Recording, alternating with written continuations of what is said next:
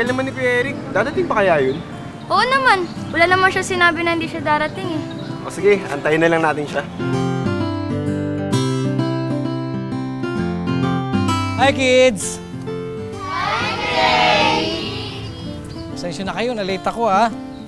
Kuya Eric, bakit ngayon ka lang po dumating? Pasensya na kayo ha, kasi kailangan ko magpunta sa dentista ko eh.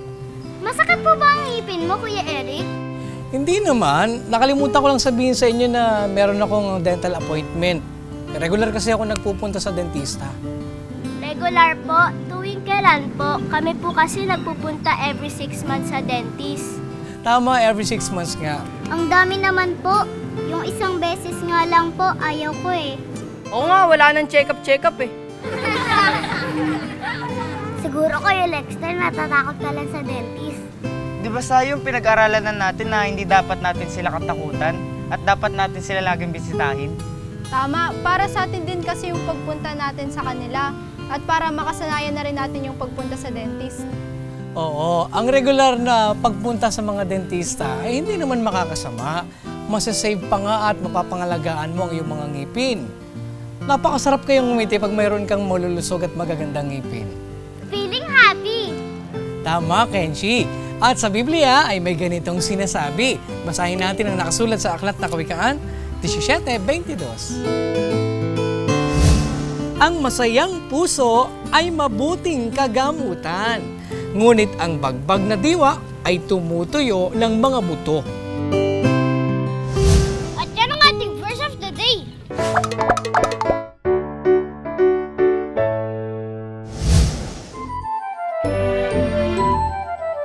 It's KNC Show na! Kaya tara na, sali kayo sa amin.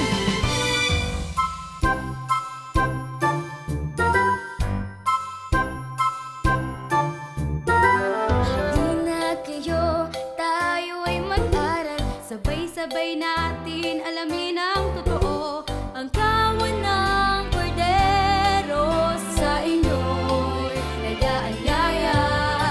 Mapalad ka naman ang bumabasa, katwiran ng Ama ay mauunawa, kaya't buksan ang Biblia, tayo na magsalo-salo.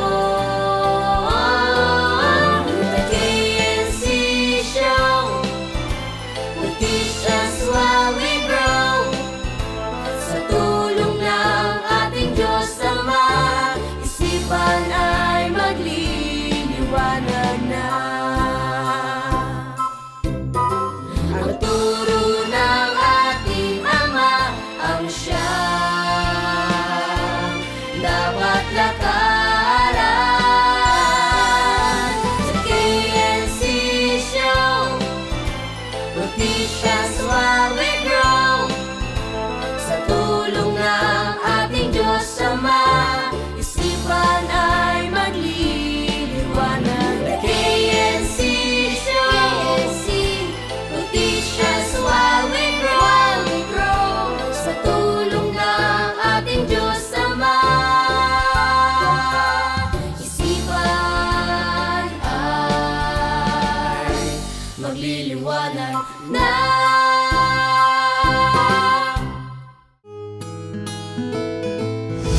Mga bata, sa araw na ito, pag-aaralan natin kung kailan ba dapat magsimula na magpa-check up ang mga bata ng kanilang mga ngipin sa dentista at gaano ba ito kadalas.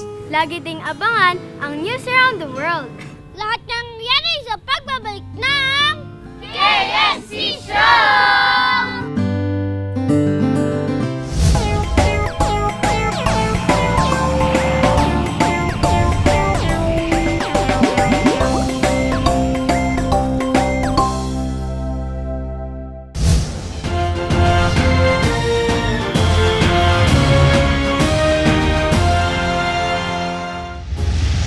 Good day, I am Sid Kapulong together with MG Paler, delivering news from around the world. Cool Smiles is holding its annual Sharing Smiles Day this Sunday, May 20, 2018. It's a day of free dental care exclusively for kids in need in 13 states in the U.S. It is an annual event hosted by Cool Smiles, a national provider of quality, affordable dental care for children and families. Cool Smiles Dentist will be providing dental exams, limited emergency care, extractions, and restorative care for uninsured and underinsured kids on a first-come, first-served basis. According to Dr. Diane Earl, Managing Dental Director for Cool Smiles, Sharing Smiles Day is an opportunity for the dentist and staff to put a smile back on the faces of children who are in need of dental care but whose families cannot afford it. Now on its 4th year, Sharing Smiles Day has helped more than 1,400 children and received needed dental care since 2015. Meanwhile, dozens of children from an inner-city school in Surrey, British Columbia, now have a brighter smile through City Dream Center. City Dream Center has just launched a mobile dental program aimed at providing free care to kids in need. They are the first non-for-profit clinic in all of British Columbia or BC that can actually go to where the need is, says Wendy Gaudet, Director of City Care Delaware. Holly Elementary School was the first clinic first stop. Located in an area, the district has high refugee population with many low-income and single-parent families. They've screened 70 kids and learned that 35 have never seen a dentist or haven't seen a dentist in over a year. The organizers hope to visit all 32 inner-city schools in Surrey. That's our news for today. I am Sid Capulong, And I'm MJ Paler, delivering news from around the world.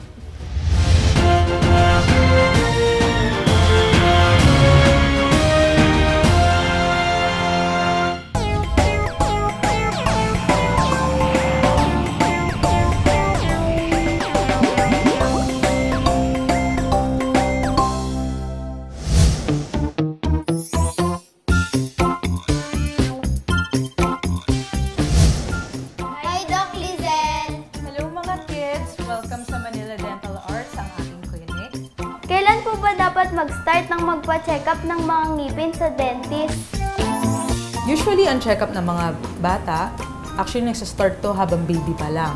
So, 1 to 2 years old, kailangan nagsastart na dalhin ng parents yung mga babies nila sa mga dentist. As early as 1 to 2 years old, ituturo ng dentista sa magulang ang tamang pag-care sa ngipin ng baby. At hanggang sa tumanda na to, every 6 months, dapat nakikita yung dentist para kung meron mang nade-develop na any form of oral disease, such as dental caries, mape-prevent na natin. Gaano po ba kadalas magpa-check up sa dentist ng mga ngipin? So yung iba naman, kaya monthly nagpupunta sa dentist, they have special cases. For example, we have those who have braces.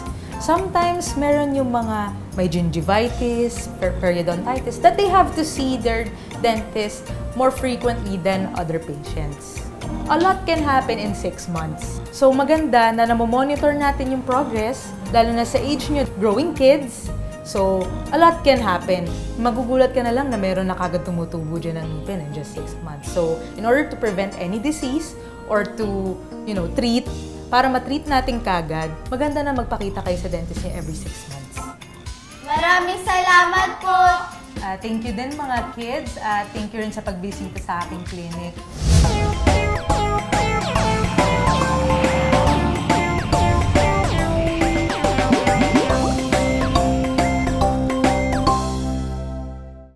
Kaya po pala twice a year ang pagpapacheck up para maingatan ang mga ngipin natin. At sapat na yun para mapangalagaan natin ang ating mga ngipin. Basta sundin lang palagi ang mga payo ng dentista natin. Sigurado, hindi masisira ang ating mga ngipin. Sigurado maganda ang ating mga ngiti. Para sa isang makabulang bakasyon! Very good, mga bata! At ngayon, puntahan na natin ang ating Bible story. Nung nakaraan na tunghayan natin ang pagtitiwala ng babaeng bao kay Propeta Elias. Naging kasangkapan po ng Panginoon si Propeta Elias para po sa isang babaeng bao sa Sarepta. At ginawan po ng Panginoon ang kabutihan ng babaeng bao dahil tinulungan po niya si Propeta Elias sa naging pangangailangan niya. At sa pagpapatuloy ng ating kwento, ito pa ang pinagawa ng Panginoon kay Propeta Elias. Basahin natin sa unang hari, 18:1 hanggang 14.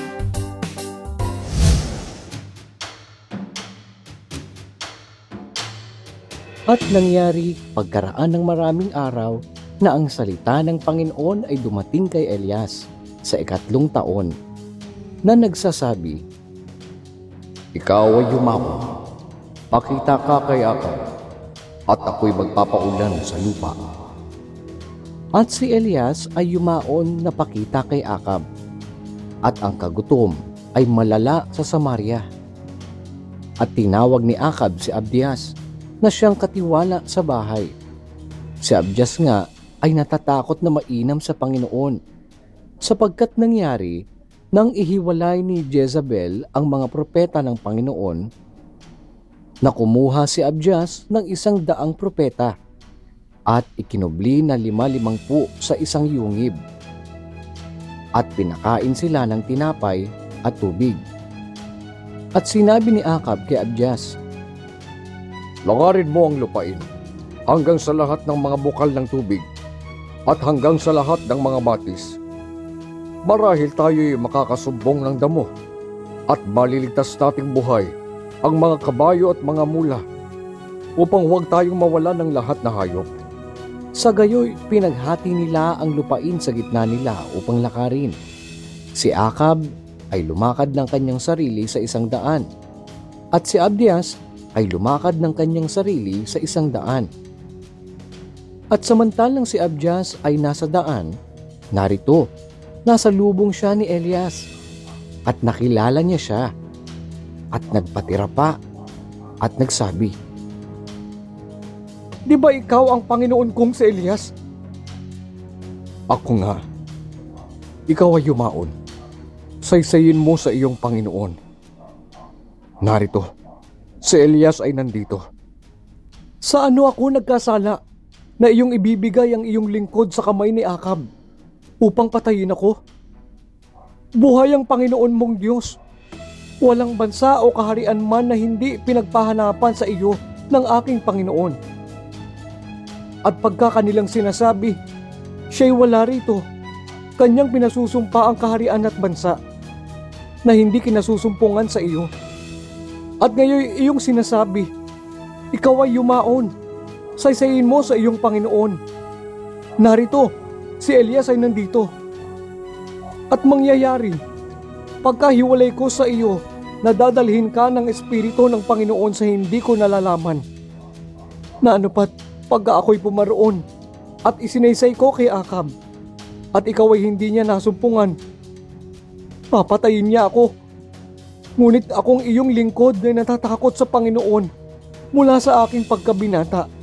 Hindi ba nasaysay sa aking Panginoon kung ano ang aking ginawa ng patayin ni Jezabel ang mga propeta ng Panginoon? Kung paanong nagkubli ako ng 100 sa mga propeta ng Panginoon, na 5 sa isang yungib, at pinakain ko sila ng tinapay at tubig. At ngayon iyong sinasabi, ikaw ay yumaon, saysayin mo sa iyong Panginoon. Narito, si Elias ay nandito, at papatayin niya ako." Matinding takot po ang naramdaman ni Abdias na lingkod ni Haring Akab dahil inutusan po siya ni Propeta Elias na sabihin kay Akab ang pagkasumpong niya po sa kanya. Kung ganun po, ano po ang sumunod na nangyari? God willing, yan naman ang ating matutunghayan sa susunod. Kaya huwag kayong absent sa panonood ng Bible story. Lagi na tayong pupunta sa dentist, ha? 2 times a year. Sumunod sa mga ipapayo sa atin para sa ating kalusugan at kunin ang mabuting payo nila dahil ang sabi sa aklat ng unang Tesalonica 5:21 hanggang 22, subukin ninyo ang lahat ng mga bagay, ingatan ninyo ang mabuti, layuan ninyo ang bawat anyo ng masama. Sana marami kayong natutuhan sa mga pinag-aralan natin mga bata. Marami pa tayong pag-aaralan sa susunod kung lolobi ng Diyos. Abangan niyo yan, ha? Kids, para matutunan ninyo kung paano ito sayawin, tara, sumali kayo sa amin. Bakasyon na naman, goodbye muna sa ating paaralan. Isarap maglaro't mamasyal kasama ang mga kaibigan. Basta't huwag kalilimutan ang lahat ng natutunan, ang mga mabuting asal inyong ingatan sa puso't isipan.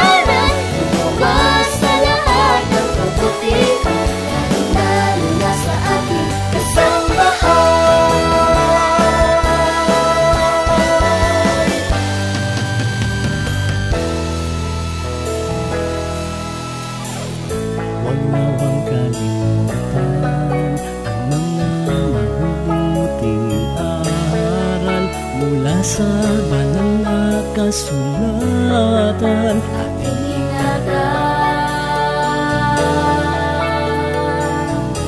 sa puso't isipan.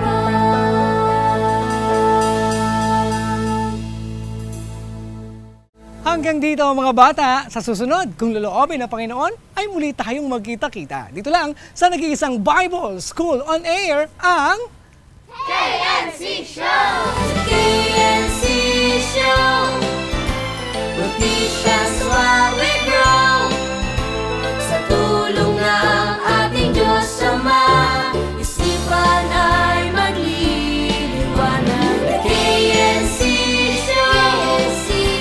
Noticias while we grow. Sa tulong ng ating Diyos Ama, isipan ay magliliwanag na